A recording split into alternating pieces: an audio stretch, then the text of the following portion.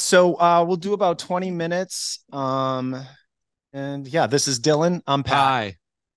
Hi, Dylan. Nice to meet you. Nice to meet you, Nice to meet Lara. you, Pat. Nice to meet you. Nice to meet you guys. Finally see the boys behind the voices. Yeah, super impressive. Did Kaylin leave the air conditioner on all night? I don't know. I'm going to kill him. It's like a fucking meat freezer. We're in a meat freezer right now. The other knucklehead that uses the studio left the air conditioning on all night. Sorry. I mean, he should pay for the utilities. He's going to. I'm sending him a fucking. All right, we're ready to Send go. in the bowl. Good.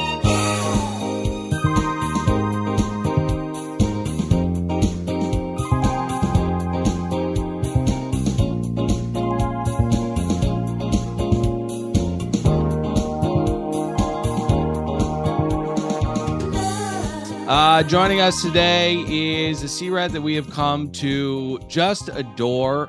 She is the kissing bandit. She is the raider of tombs. She is none other than Lara Dupree. Thank you so much for joining us. Yeah, you're welcome, guys. It's nice to be here. You know, Dylan, we throw that word sea rat around quite a bit on this I don't show. think it applies to I Lara. don't think it applies to Lara. No. I don't No. think it applies to you. Nope. We have to be consistent with the branding, but driving over here, I was thinking about that philosophically, if Lara is of that species, and I just don't think she is. No, she's a different. No, I'm a different species. You gotta come up with a name for me yourself. Well, we Another come up with name. we're just you're a Tomb Raider, Lara. We can also call you Lara, but we start every interview off with the same question usually. This is not by me. Okay. A barnacle wanted to ask this question. Yeah, and the question is, what was it like diving in piles of cow shit as a child? It was absolutely amazing. I mean, I Yeah. don't know why people were so shocked about it. It's Yeah. kind of normal where I grew up. I mean, we're young. I didn't do it alone, so it wasn't weird, doing this fucking thing alone. But I was with all my like cousins and whatever, Right. bringing the cattle to the stable, and then there's obviously shit around, and it's our job to squeegee the shit together, like get them out, get it out of the way. Yeah. Basically, what you do on deck, squeegee the teak, so we squeegee the shit around. Sure. But then also it's like a mud bath, so you can just it's enjoyable. I don't know what the fuck is. Did your parents get pissed off at you? Like, oh God, you smell like cow shit again. No, they encouraged it. Good. Here's the thing. This is why Lara is so tough, right? She built up all her, fighting off. Like, I bet you could never get sick because you were wrestling around in cow doo-doo all day. Yeah. I don't get sick at all. Dylan, Exactly. and also, Dylan, there's worse childhood pastimes. Me and my friends, we used to throw rocks at each other. Yeah. See, that's horrible. That's sadistic. Something that I was enjoyable, more like a mud bath massage. I mean, throwing rocks at each other. I used to tell my mother to schedule play dates for me. All right. The real question that we always start with, and this is from Dave Hart, a listener of Barnacle. How'd you get on the show? Basically, I was just approached online on Instagram. But I've always wanted to do the show. Like when I started yachting a few years ago, I watched Below Deck and I was like, fuck, I feel like I should do something like this because the world should see this personality and they should hear my voice. They should hear me sing, all of that, all of the above. And also I just felt like I'm not going to make a shit out of myself because I know my job. I love what I'm doing and I'm just going to, be myself. If someone enjoys that, that's amazing. If you don't enjoy me, then she's not a sea rat. She thought about what she was doing. Well, and it's also so encouraging that she was like, I think people need to enjoy me because it is a good amount of self-confidence that's, merited. Because often that is coupled with delusional thinking. And we'll talk about him a lot, I think, or maybe just a little, but we'll talk about him a little. But I'm sure Kyle thinks the same exact way about himself, but I just don't. I think the scales are a little bit tipped. Should we start off with a softball with a listener question? Okay, this is a softball. We're going to sprinkle in, we're going to talk about the kissing and all that stuff, but here's a softball. God. Marla Tanano wants to know, how awful is Kyle in reality? Oh, wow. No, I really enjoyed the guy. Like, to be honest, I laughed my fucking ass off. He was the only one that I could speak my language to, my home language, as you can hear that I do struggle sometimes with English. So it was nice to sometimes just speak to him in my language. And we got along really well. I know there's sides to him, that's a bit questionable by people. You guys don't see the whole picture, but I really enjoyed the guy. Obviously, there's some things that's questionable, but he's a really nice human being towards me. I don't have any bad bloods towards him. With that, Lara, having seen the show, so I get it. You're actually doing work all day. And you're in different departments, and the deck crew is not trafficking in deceit and politicking. You guys are just, we're just enjoying it and doing our jobs, obviously. So has your perception of some of the interior changed, given that now that you're watching it back, all the things that you didn't see while you were busy working? Has your perception changed about any of the people you worked with? My perception has not changed. The thing is, I don't really, I know them for who they were when I met them. Seeing the show is not going to change my perspective about anyone, because I was there first and seeing how they really are. Obviously, some things I didn't see, like how the fighting and whatever, and sometimes I was unconsciously drunk, so I couldn't understand what they were fighting about. Yeah. Or, when they fight in the interior and we're working, I didn't know, because I'm not going to get involved. I do sometimes like to stir the pot, but that's just, I was bored, I had to. And and so my perception definitely did not change. I still love each and every crew member I worked with, honestly, to God. But seeing it back and seeing how it was actually a fucking shit show in there, that obviously made me be like, oh, but I'm not going to choose sides. I don't want to. Sure. Switzerland. Yeah. So we're gonna sprinkle in some fun questions. Some of the great moments of the season have been you shit-faced eating. What are your go-to foods when you're fucked up? I love eating anything with meat in. Don't give me a fucking vegan sandwich or whatever. Right. I'm not going to eat it. I want meat, obviously, 80% protein, and then whatever else is left, I'll eat. Obviously, I love noodles and pasta a lot, as you can see. Right. But go-to meal when I'm pissed would definitely be a kebab or a pizza or a burger. Kebabs are so big everywhere but the United States. We don't have kebab culture. And what's bunny chow? Is that a drunk food? Bunny chow is amazing. A bunny chow or a Gatsby. A bunny chow, I think, is a big bun filled with minced meat. Yeah. And it's amazing. And a Gatsby is filled with slap chips. Or you don't know what slap chips is. It's fries. Fries covered in gravy? Yeah, fries and gravy and meat, and just it's very big. It's really big and it's really enjoyable. Listener Louis Benedict wants to know, what was the transition like? Absolutely hating the Frenchman, to loving him, and what made you love him? Great cue. The thing is, I never hated him. The thing for me is, we're on the job. The first priority for me is, let's do the job properly. Safety, everything is first. Fuck having fun. Obviously have fun. That's where I bring my personality in, but work comes first. This guy did not want to work. He came on there for obviously other reasons. So I was a bit like, what are you actually doing here? You telling me that you've been a bosun and all these things. I was pissed off from the beginning, because he was speaking very highly of himself.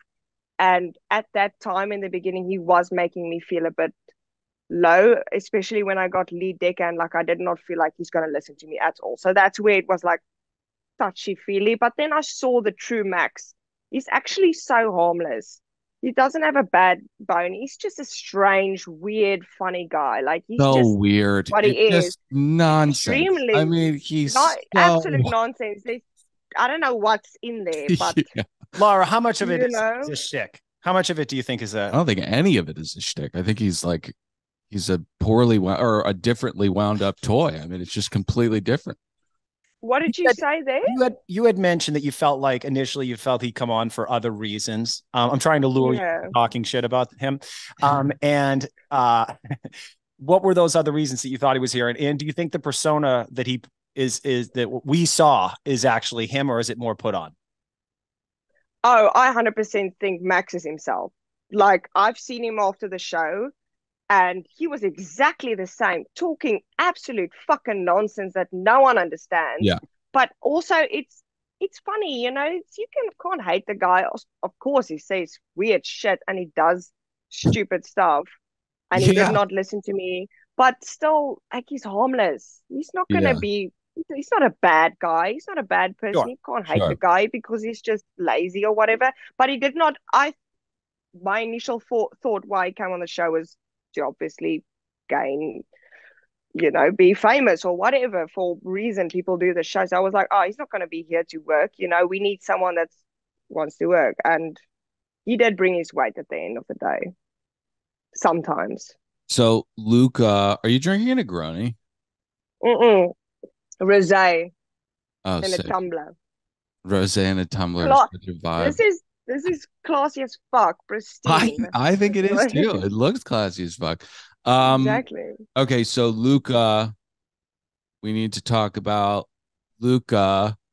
Yes. He was the bosun that could.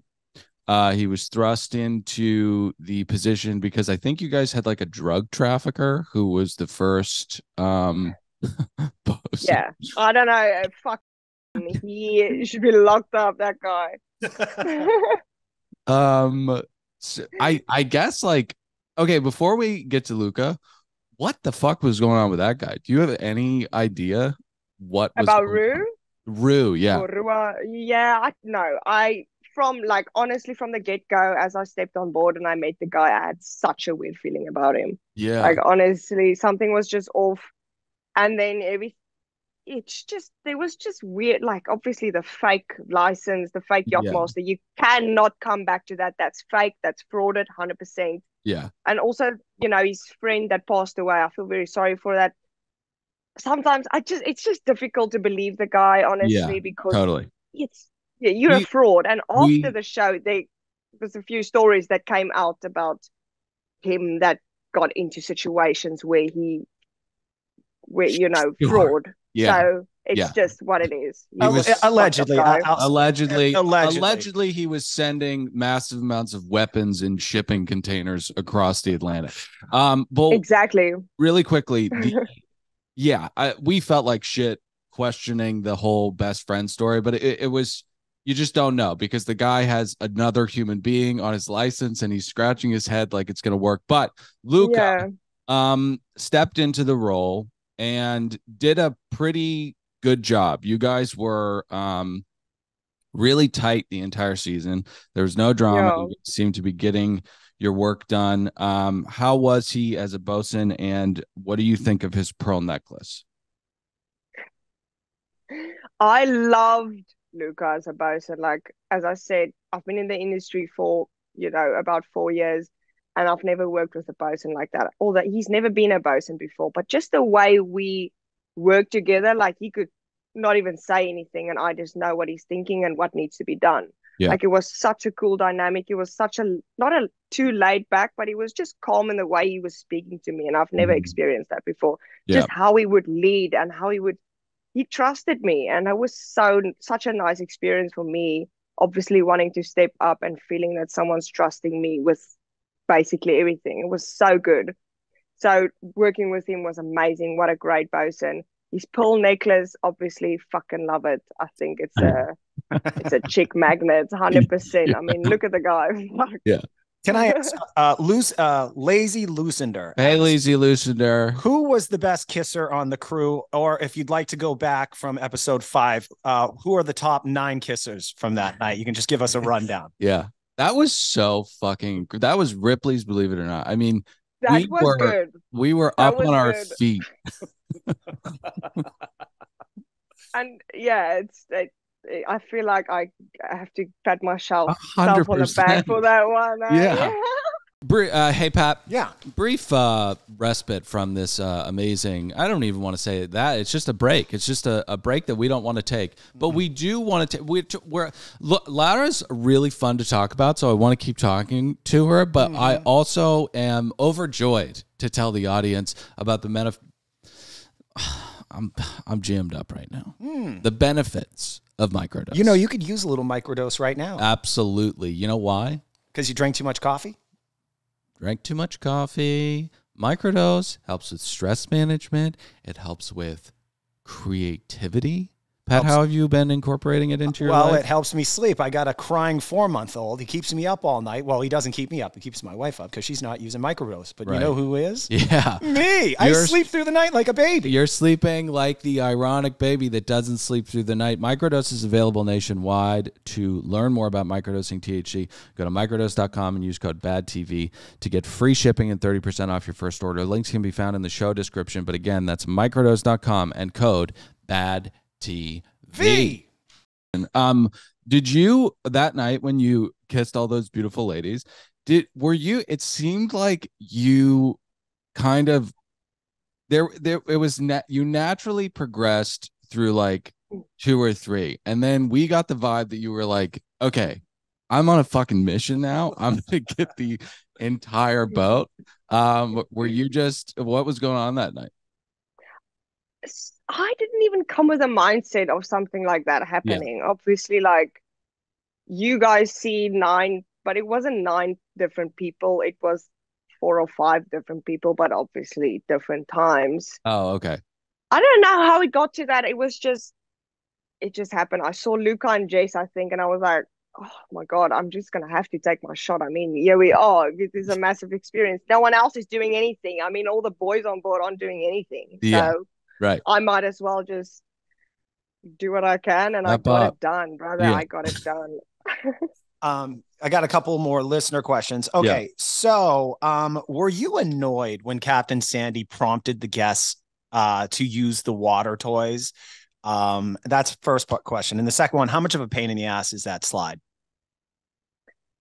I wasn't annoyed, but obviously it's just like, oh, like one day that we don't have to put everything in, because it's like, it's anchor, get everything in ASAP Rocky. There's no waiting around, and the slide is a bitch.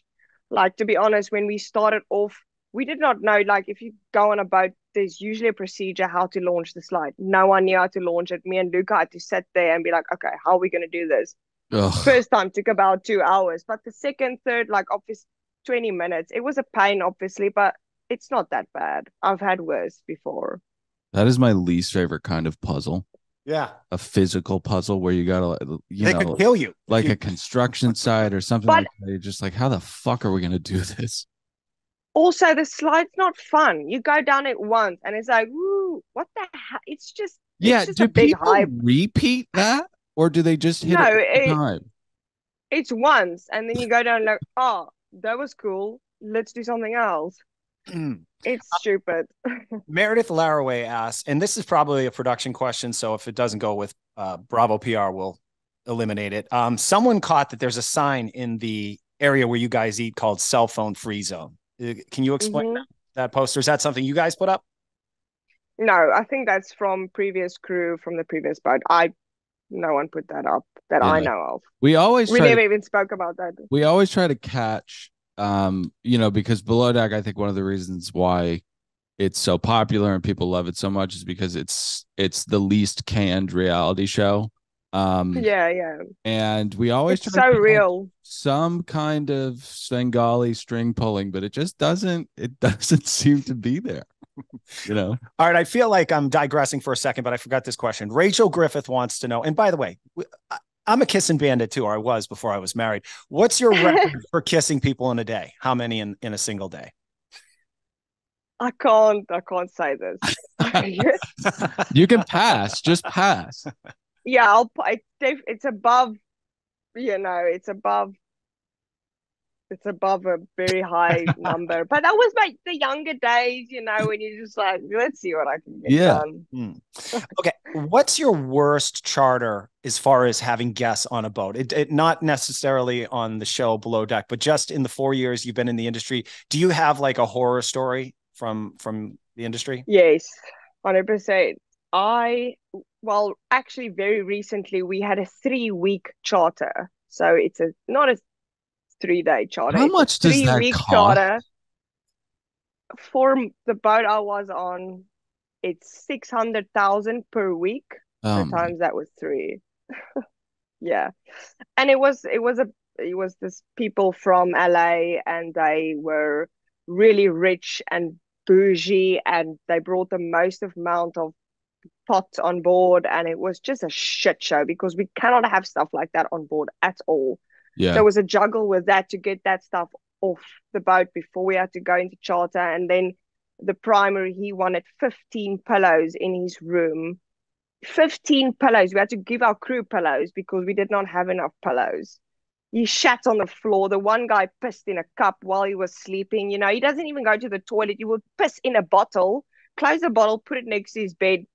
That's fine for him.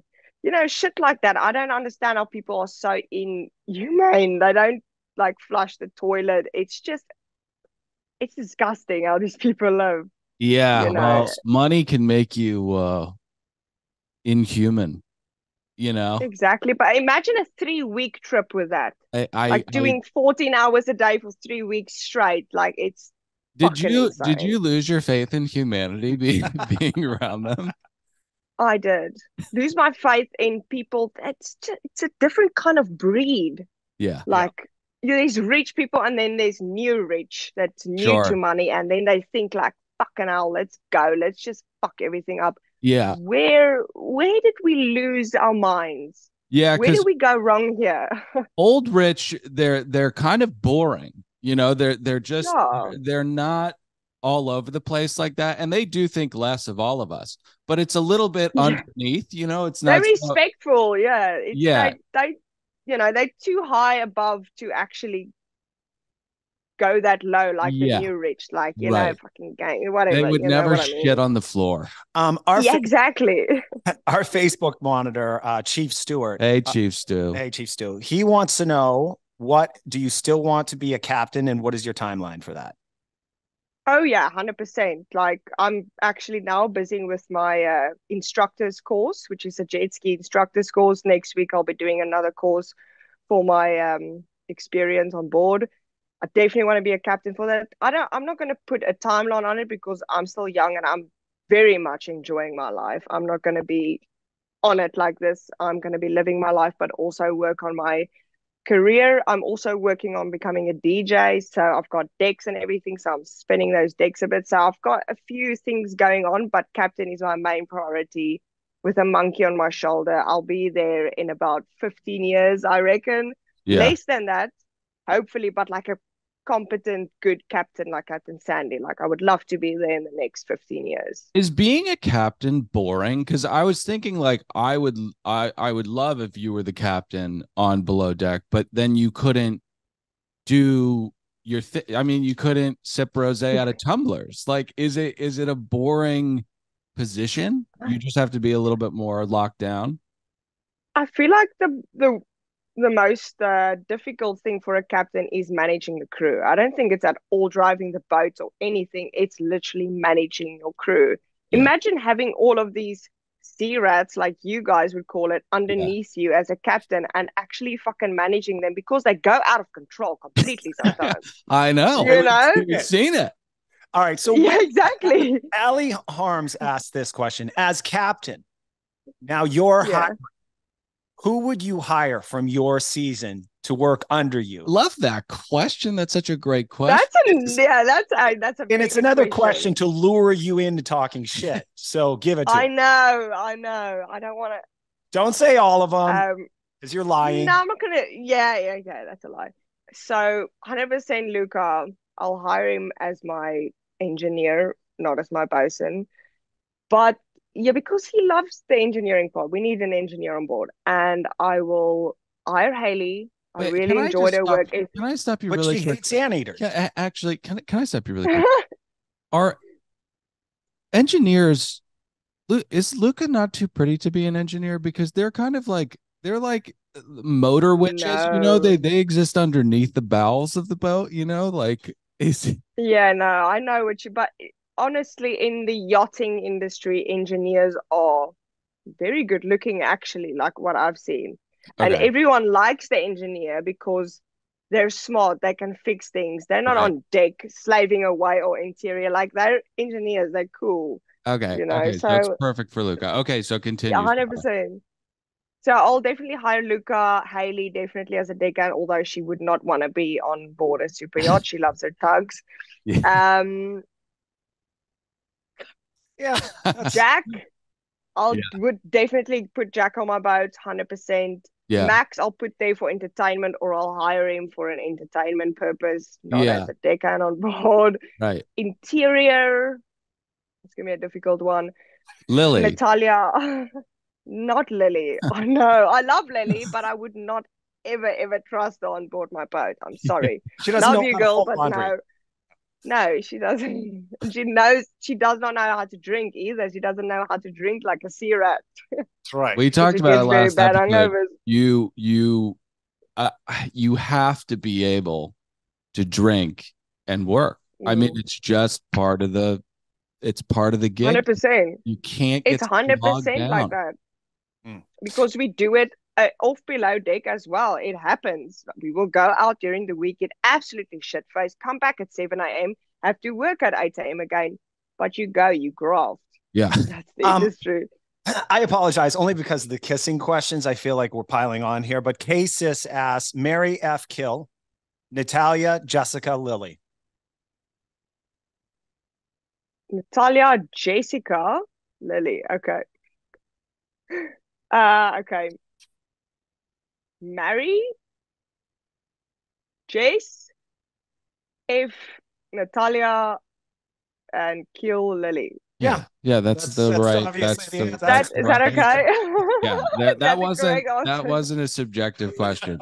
There was a correct answer. We've gone So- long. Yeah. Do we have a couple more for her, or can we let her go to her Thursday evening? Well, I think I think she kind of summed up what we have to look forward to with Laura's adventure in life, with some yes, DJing, getting her yes. captain's license. Anything else? I guess. What would you like to promote? Anything? What do you got going on? Um, well, yeah, I'm actually in a very happy relationship right now. We've Hell actually yeah. been doing this. Yeah, well, we've been on and off for the last 4 years, but I mean, I'm definitely gonna marry this girl. I fucking love her.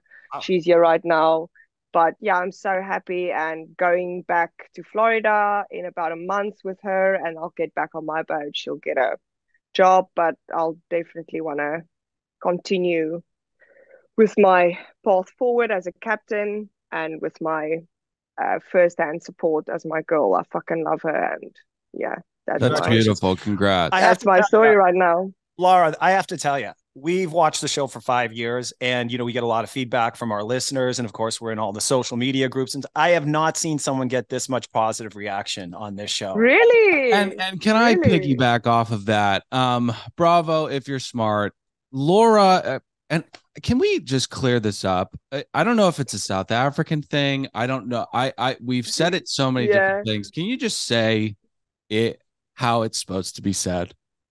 Lara. Because I say it in an Afrikaans accent, but I Yeah, will say Lara, but it's Lara. Like Lara. you gotta smile when you say it. I say Yeah, this all the time. Just smile when you say it does. It does perk up a grin when you say it. Well, it. Yeah, you have been such a bright light in what has been a pretty toxic season. We yeah, call you the MVP of the season, and we really, really mean it. You've been absolutely incredible and a joy to watch. And I think going forward, Med has a dynamic duo in you and Luca, and I think that you guys just need to be on the show for seasons to come. So thank you so much yeah, for being just a yeah. wonderful person all season. Thank you so much, guys. I really appreciate that. Like Laura, give honestly, out it's that. nice to get nice Sorry, feedback. Laura, give out Sorry. that. Lara, give out that Instagram handle so you can get your DJ work going. Yes, I already have a DJ name. I'm on SoundCloud right now. Put a song out there already. But it's up and coming, you know. It's rough music. It's not George's EDM. It's quite dark and deep, but that's how I like it. Where can people find it? On SoundCloud, I'll put well, the name of my DJ name one day will be Psychedelic. It's English mixed with Afrikaans. It's kind of Psy. I don't know how to explain it, but I I'll put love it it. out there for people to Dude, see. But they should go listen to my music. I'm up and coming. It's gonna be really good. Lara having a residency in Miami. I mean, it's just, you know, she would just tear the place up. Thank you so much for joining 100%. us. We really appreciate you. We love you. And yeah, have a good rest of the holiday season. Happy holidays. Thank you so much, guys. I appreciate it. It was nice chatting with you. Cheers. Thank Bye. you.